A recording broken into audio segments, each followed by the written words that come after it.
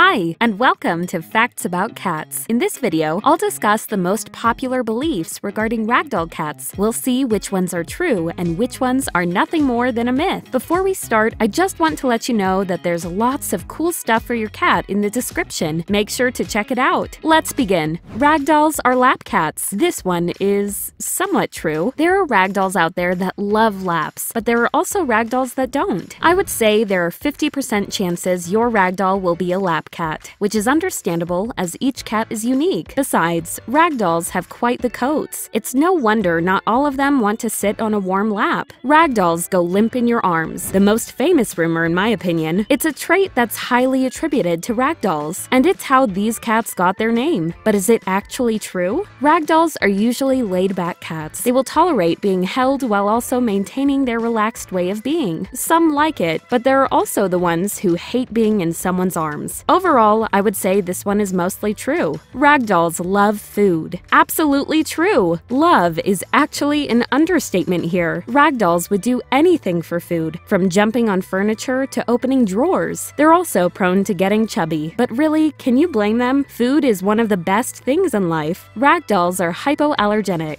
Ragdolls are a low allergenic breed, but they still produce allergens. As such, they're not entirely hypoallergenic. However, mildly allergic people might tolerate living with a ragdoll. It's no guarantee though, so this one is somewhat false. Ragdolls love cuddles. Ragdolls aren't just fluff balls, they're also cuddle bugs. Most ragdolls are affectionate, either by forcing you to pet them or by following you everywhere. They also enjoy a well-placed scratching session, so this is definitely true. Make sure to fulfill this need to have a happy ragdoll. Ragdolls are floppy cats. This couldn't be more real. Ragdolls are famous for living la pura vida. They love staying in the most adorable positions, often laying on their backs. When they really want attention, they'll sit on their backs and flop around. It's impossible to resist them, and they quickly learn this. This charming trait is my favorite thing about them. Ragdolls are smart. This one is definitely true. Ragdolls are pretty clever. They can be taught tricks, learn to open doors and drawers, and tell how you feel. Ragdolls quickly remember where you keep their food, so there's no hiding it away from them. Additionally, they're not ashamed to beg for food, since they immediately learn it works. Ragdolls are low maintenance. Let's face it, ragdolls are more fur than cats. Even if some do fine with just a regular brushing session a week, most will need more frequent sessions. They can also get fur mats, which are not only painful for the cat, but painfully hard to get rid of. So this is mostly false. Ragdolls are lazy. In this case, pictures are more meaningful than words. But yes, ragdolls love to relax. By the way, can we get a like for these fluffy fellows? They occasionally have bursts of energy, but these are usually short-lived. For example, when playing with a feathered teaser, they prefer to lay on the ground and wait for the toy to get to them. It's an adorable trait indeed, but one that could make them a bit rounder than the norm. Ragdolls are a high-tech experiment. If you're not familiar with this breed's history, you're probably shocked to hear this one. However, the breed's creator really believed this and continuously spread the rumor. I can assure you that ragdolls, out of all the breeds I read about, have the most incredible history. Needless to say, there isn't any proof to fuel this belief, so this one is a myth.